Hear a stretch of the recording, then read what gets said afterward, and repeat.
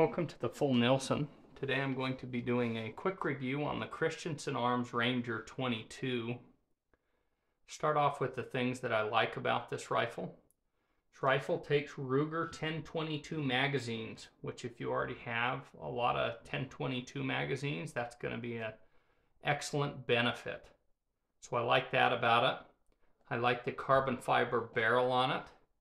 I like the stock that it comes with, okay, although I think that's a pro and a con to me, and I'll talk about the con side of it here in a minute, but the stock is not just your typical chintzy, junky plastic stock that would come on like different models, Ruger 1022s or Marlin Model 60s or a Remington 597. It's much higher quality stock than that. This is probably a $200 or $300 stock if you were to buy one in the aftermarket on eBay or something like that.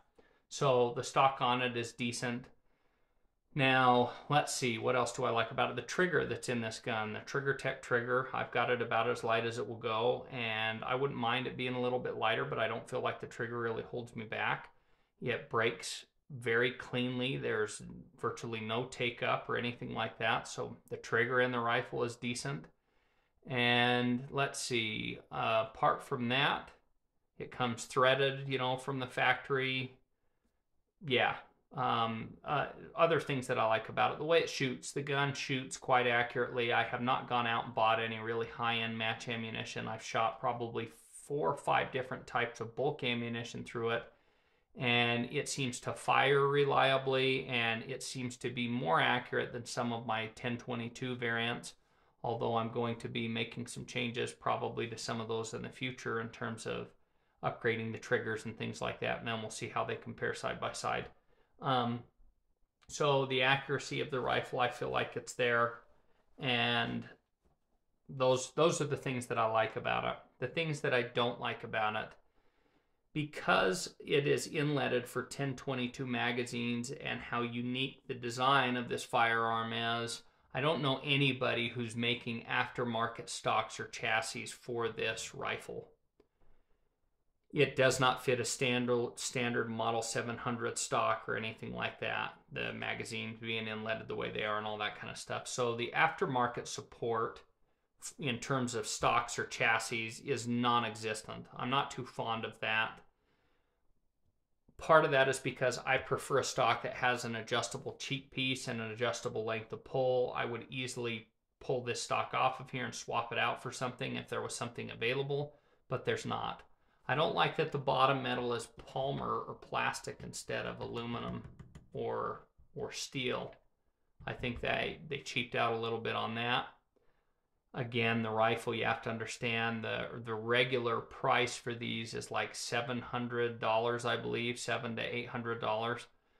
So at that price point, you're not going to get all the bells and whistles that you're going to get on a Christensen Arms rifle that's, you know, centerfire rifle that might be $1,400 or $1,500 with the carbon fiber barrel and stock and bottom metal and all that stuff. So I don't care for the bottom metal on it. Don't care for the fact that there's no aftermarket support for this setup or this barreled action. And let's see, what else besides that? I have had some extraction issues. The bolt cycling on this is not particularly smooth. Now, if you drive it straight in and straight out, most of the time it works, but I have had a handful of malfunctions. I know some other people out there have reported the same issue, so I may end up sending this back into Christensen Arms for that, because I know that there are some people that have done that and they worked the rifle over, changed some parts out on it, and apparently they've either redesigned it or they've done something different to where they can make some changes to where if you have one that's having malfunctions, they seem to be able to fix that without much issue. Now, I have run probably, if I had to ballpark it, maybe 400 to 500 rounds through this. And like I said, for the most part, it has been pretty reliable. But on occasion, it will hang up when you're cycling the bolt, or when you go to extract a round, you'll run into a problem where it's just not spitting the round out and you have to reach in and pop it out by hand or something like that. But that's probably, I would say 95% of the time it's been very reliable. Maybe 98% of the time it's been quite reliable. So anyway, that gives you an idea of what the reliability has been like. But so that's one of the things I don't like, is that I have had some malfunctions with the rifle. Now, as far as anything else I don't like, I personally don't care for the price point. I think there's much better offerings at the price point than this rifle. For example, I think a CZ457 is going to perform on par with this rifle and could be had for $200 to $300 less money than this. But that's where people will say, well, the carbon fiber barrel on this and stuff like that. If you're getting it to carry it around in the woods and you just need a lightweight gun, then maybe you will want this. But if you're going to do something to it like what I've done here, where you're going to put a pretty beefy scope on there and stuff like that anyway, then you really shouldn't be too worried about the weight of the barrel, because the gun's already going to be pretty heavy. So you might as well just make it as, have a steel barrel or whatever. That's not really going to be an issue. So at the price point, I think there's much better options. I think the CZ457 is a better option. And I also think at a little bit more money than this, Bergara has some offerings both with steel and carbon fiber barrels that I think are a much better option than this if you want to get into precision .22 shooting. And that is because the aftermarket support for those rifles is already there, because they use a standard Model 700 footprint, I believe short action footprint, for their stocks. So you can change the stocks off on those and put any chassis. You can put the barreled actions for those in any chassis system you want. They still support Model 700 type triggers, which this supports. It has Trigger Tech Model 700 type trigger. But in those, not only do you get the trigger, but you get the magazine is inletted. So there's a variety of magazines out there that will work with that rifle, and then you have a variety of options for chassis or aftermarket stocks. So for a little bit more money, I think that's going to be a better option. I also think the bolt design and the reliability and the functionality of the Bergara is superior to this Christensen arms. So that's where this kind of fits. Now, I got a smoking deal on this rifle. They had some rebate going on, and it was like, I think $200 off.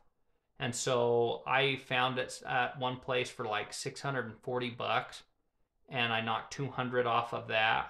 So it ended up being like $450, $460 with the after everything was said and done, by the time I paid my FFL transfer fee and all that kind of stuff. So for that price, I don't have much to complain about it. I mean, that puts it right in the exact dollar for dollar territory as what a CZ457 would cost you, with a similar stock profile, only you'd have a steel barrel and all that kind of stuff.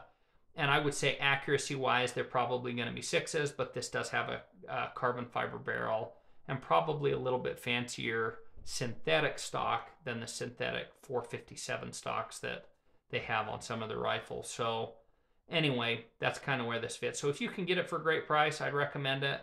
If you're going to be spending $750 to $800, and the weight factor is a big part of the equation, then maybe it's worth it for you because of the carbon fiber barrel. If the weight factor doesn't matter, get a CZ457 for less money that will perform just as well and better aftermarket support, or purchase a Bergara, which is a real hot item right now because of its aftermarket support, because of the barreled action being able to fit into a Model 700 chassis or rifle stock. That concludes my review of the Christensen Arms Ranger 22. In the future, maybe I'll do some footage of me on the range shooting this and show you kind of accuracy and what I'm getting at different distances with various types of ammo. But I'm not going to be doing that today.